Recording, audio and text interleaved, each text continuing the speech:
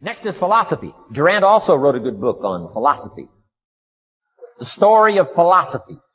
It's got a good rundown of the key philosophers of the last several hundred years, what they taught and some of the lives they lived. You might find it a little difficult, but hey, you can't just read the easy stuff.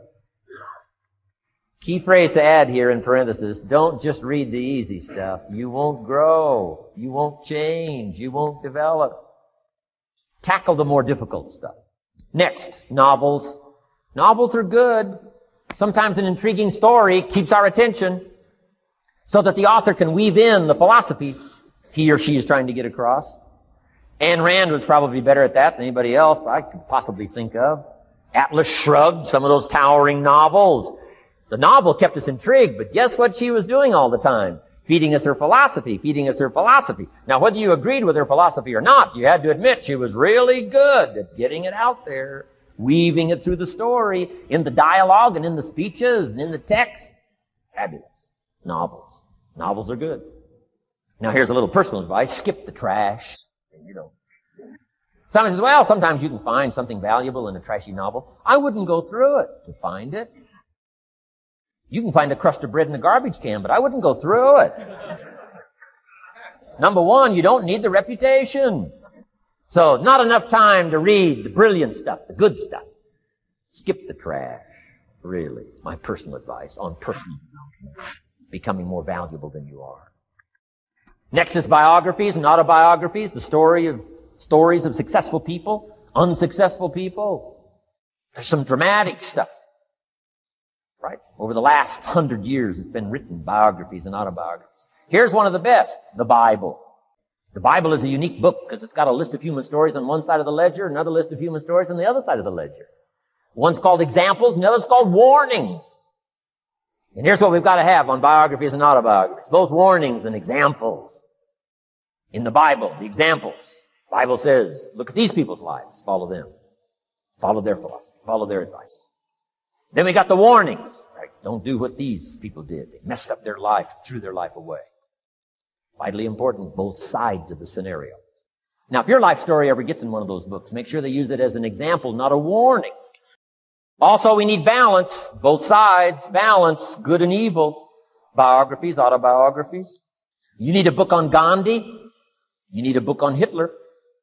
One to illustrate how high a human being can go, and the other one to illustrate what? How low and despicable a human being can become. You need both sides of the scenario. Next, accounting.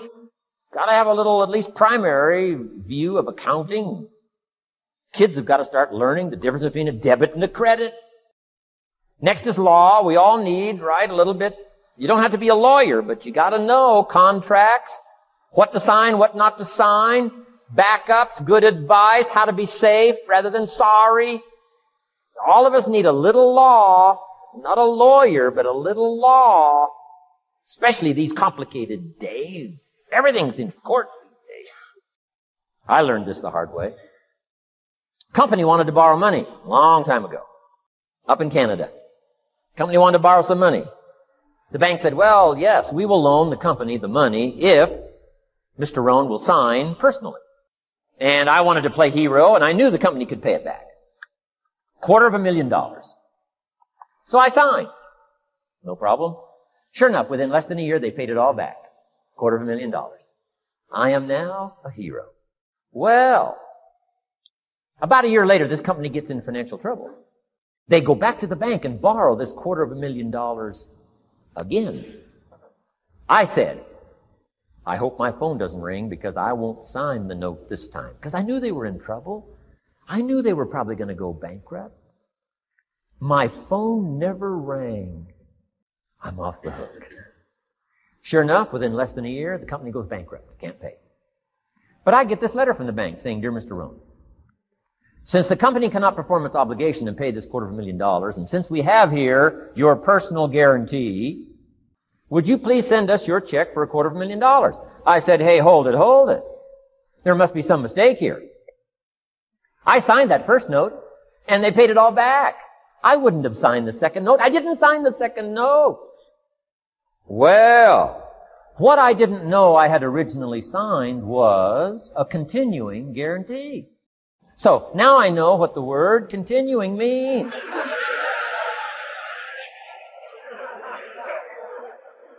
I'm asking you to study a little law, know what to sign, know how to defend yourself, right? Say, hey, we'll get back. Don't sign too quickly. I mean, there's all kinds of things here. Be a student. Don't be lazy in learning. How to defend as well as nourish. How to grow as well as take care of your enemies. You got to learn. Let your library indicate that you're a serious student about personal relationships with your family, gifts and skills, economics, and all the rest. Here's the next one. Economics. We're going to study that when we come back from our break. Economics. We're going to cover, especially for the kids today, how to become financially independent. We're going to let the adults listen. I've been teaching kids for the last 18, 19 years how to be rich by 40, 35 if you're extra bright. Most kids think they're extra bright. They go for 35. Or much sooner if you find a unique opportunity. We're going to get into that. Be a student of economics. Next, culture, sophistication. Don't leave that out of your life. Culture, sophistication. Culture is part of the fabric of the nation. Culture is what makes us different from dogs and animals. Culture is what makes us different from the barbarians. Culture, sophistication. Be a student of the dance and the art and music and all the rest of those extraordinary human values that are possible for us all to participate in as well as to enjoy. Be a student of culture. And the last one is spirituality. Study it from the Bible and all the related books about spirituality. If you're a believer, study and practice. Let your library show you're a serious student. Next, keep a journal. Shelf said, Mr. Rohn, not only be a student, but the good ideas that you develop from the books. Keep a separate journal. Write all this stuff down. Here's what he said. Don't trust your memory. If you're serious about becoming wealthy and powerful and sophisticated and healthy, influential, cultured, unique, keep a journal. Don't trust your memory. If you listen to something valuable, write it down. Come across something important, write it down. Write it down. Now, I used to take notes on pieces of paper and torn off corners and backs of old envelopes and restaurant placemats and long sheets and narrow sheets and little sheets and pieces thrown in a drawer. Found out, best way, keep a journal.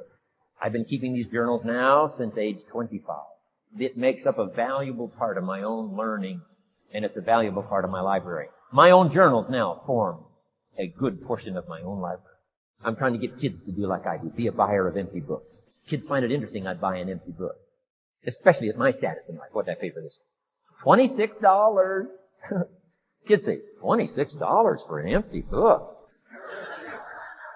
Why would you do that? Well, the reason I paid $26 is to press me, to see if I can't find something worth $26 to put in there. And I'm telling you, all my journals are private. But if you got a hold of one of my journals, you wouldn't have to look very far until you would say, this is worth more than $26. I must admit, if you got a glimpse of Mr. Rohn's journals, you'd have to say he is a serious student.